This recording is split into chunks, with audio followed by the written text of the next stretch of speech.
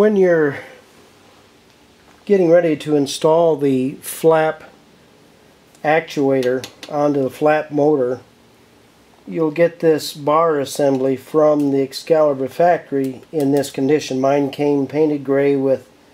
these tabs installed on it. What they didn't do was to drill a hole through here, because the flap motor is going to go through this space here, the little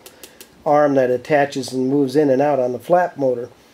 So I drilled a pilot hole for this AN5 bolt using a number, well, I started off with a 40 drill bit, and then I went with a number 10 drill bit, and then I used a .308 inch drill bit, .308, and I followed that up with a .3115 reamer to ream out the hole, so that this bolt going through here is what's called a bearing fit. Now I also had to use this reamer to ream out the end of the